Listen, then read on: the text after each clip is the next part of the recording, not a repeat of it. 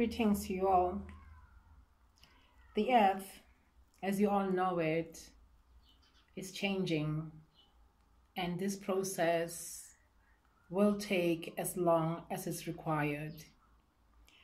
The changes, some of them are man-made to keep locking the fear into you, because when you live in fear, those who think other powers rejoice and enjoy your suffering, because for them it's the economy, it's the politics, it's everything that makes them live, if that's called living. But it is their living, so let it be.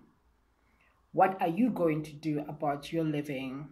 Are you going to landslide like all the other places that's happening around? Because that is going to happen more and more and more. The earth is rejuvenating. The earth mother is taking charge and power over her children once more. And this time will be the last time, the very last time.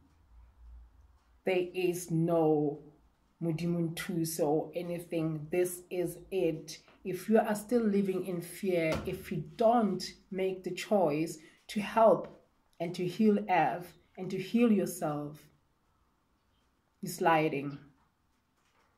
You're sliding. There will be fires. There will be more water coming from every direction. This is not to harm you. If you live in fear, the harm shall visit you. All this is done for you.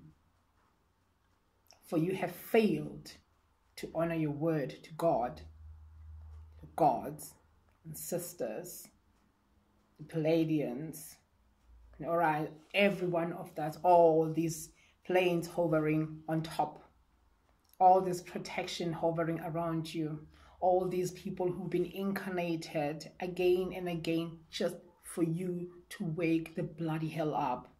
Come on now, chop chop.